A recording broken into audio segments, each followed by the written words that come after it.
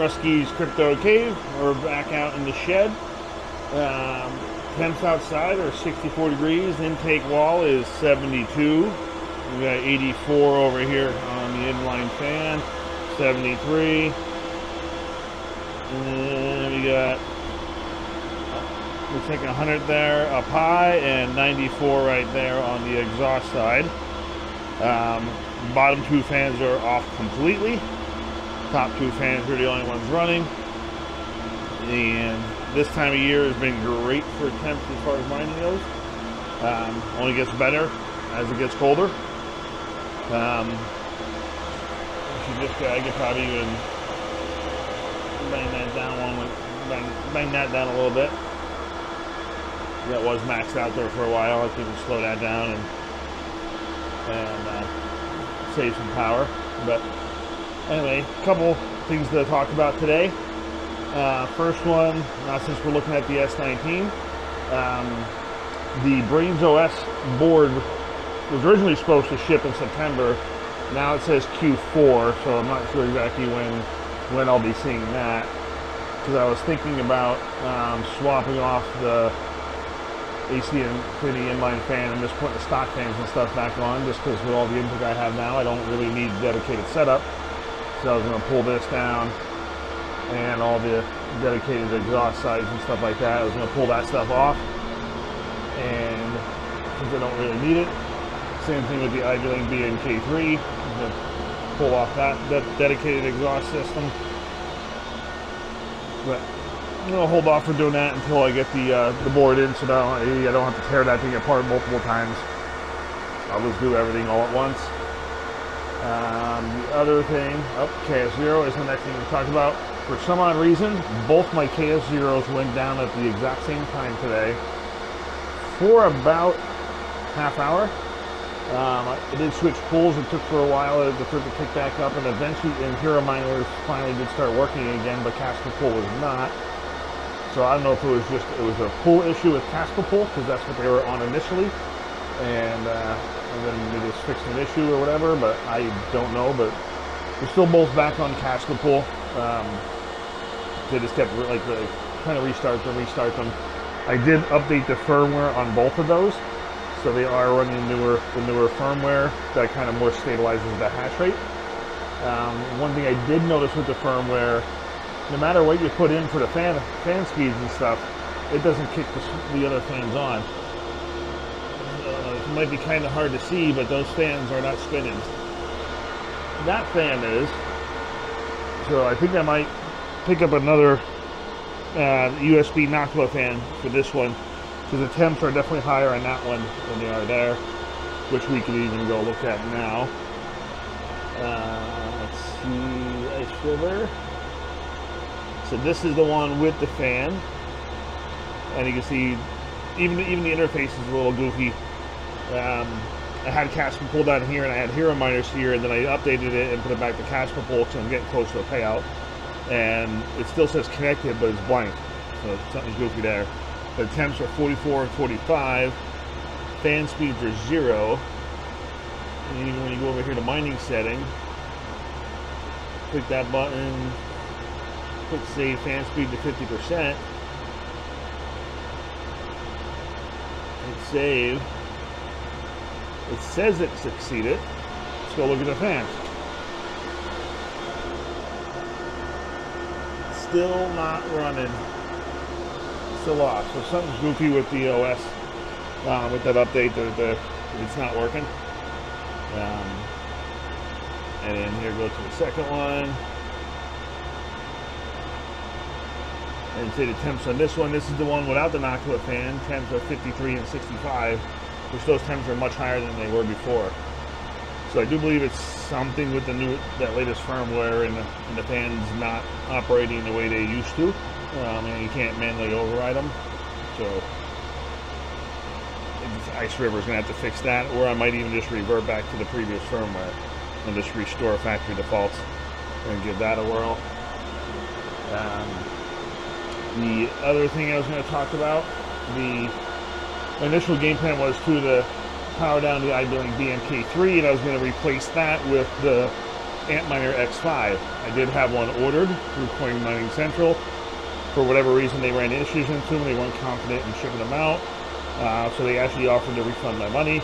So I took it, just because they didn't know how long it was going to take. Lo and behold, it was about a week later, week and a half later, whatever it was. They're now available again. But now they're available again at $1,000 higher.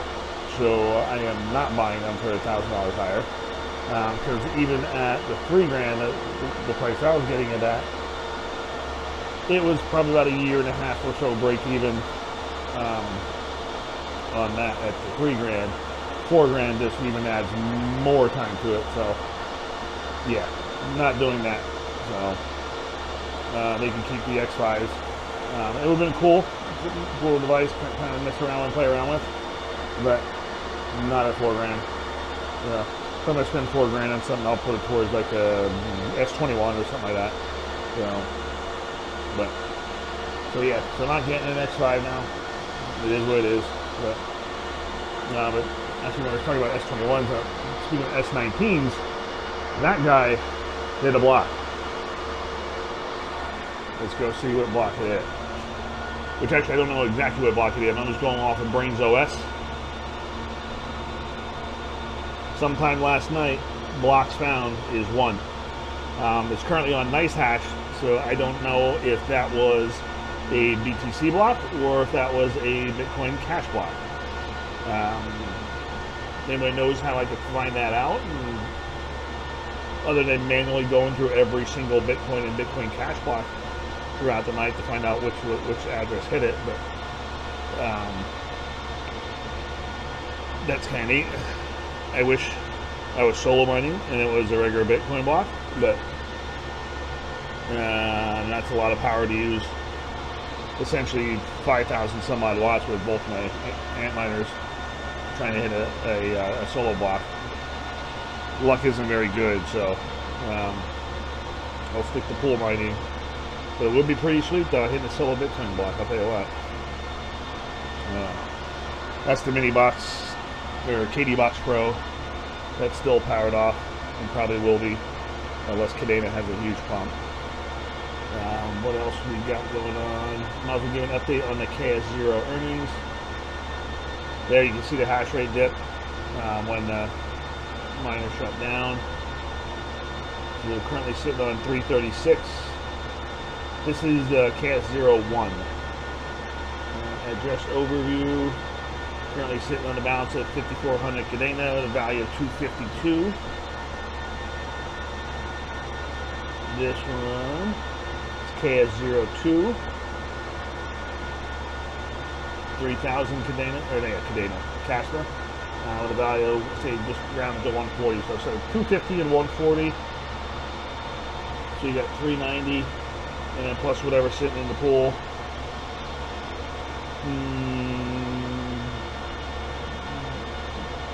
16-17% payoff between the two devices so far. So still got a long way to go until they're paid off. And tickling me off to. Oh, hey, there we go. What happened from the opposite? I just closed that damn window, I think. Yeah, we're gonna see how the Oxy solo mining is going here. I haven't checked it a little bit. It did hit a block overnight, I believe. Yeah, at 7:43 in the morning, it hit a block. And yeah, my payout for 4,400 went through. So then what I'm going to do is transfer that over to iNodes and add that to my to that shared node platform, and just keep on earning more Neoxa. Because currently, as far as the rig goes, 3080s are still on a lithium. The two 3060 Ti's, they're doing the same thing, triple mining, Ergo, Radiant, and Zilica. One 3070 rig is on Flux. This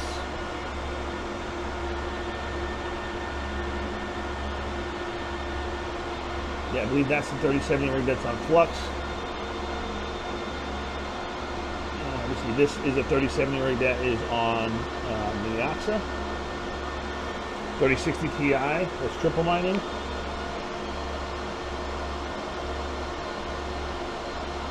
Oh wait, no, this is the 3070 rig that's on Flux. That guy is on Miaxa. And this 3070 is on Miaxa as well. And the Jazz Miner, that is on Octaspace. And then the 3070 Ti's in the house, they are on Solo Mining Lithium along with the 3080s. 2070s and 2080s are on Dynex. Yeah, I forgot about those guys. That's the 2080 Ti's in there, those are on Dynex. Along with the 2070s in the house. And the 1660 Ti's in the garage are also on Miaxa, Solo Mining. So, that's how we're looking right now. Still have the Mini Doge. That's just original Mini Doge, not Mini Doge 2. That's just the original Mini Doge miner. I finally hit mined a one full Litecoin. Obviously, it takes forever with those damn things.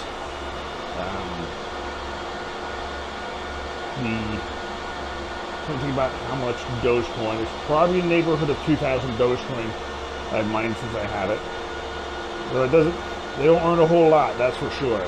So that's probably not profitable either. I should probably just shut that thing down too, but I was so close wanting to just to complete to get the full Litecoin out of that thing. And before I turned it off. I may even look into just switching this mine Dogecoin completely or Litecoin completely just to speed the process up a little bit for each coin and swap it month to month. And I'll figure that out. But other than that, not much going on really until I get that Brains OS board in, and I'll start tearing some stuff apart. And I'm kicking around different ideas as far as how I'm going to block off that bottom row come wintertime. What I'm thinking about doing is filters that are in there, just wrapping them in like 30-gallon trash bags and just putting them back in. Just so it kind of blocks them off. And actually, I need to get in here with the shop vac and clean some cobwebs up, as you can see. We'll block that whole bottom row off at least. I don't think I'll have to block the top 2 rows off, but don't know until the weather starts getting real cold. Just to see how cold it gets in here, or how warm it can stay in here with the miners. So we will see. Time will tell. So we'll figure that out when that time comes. But I believe the first attempt is going to be just blocking off the bottom row with plastic bags around the filters and just putting the filters back in instead of trying other stuff. Next step will be I have a bunch of the 1-inch foam insulation board. I'll try that if the plastic bags around the filters don't work. So I have a bunch of that from the mining room in the basement I can cut up and then use. So until the next one, we'll catch you later. Have a good one.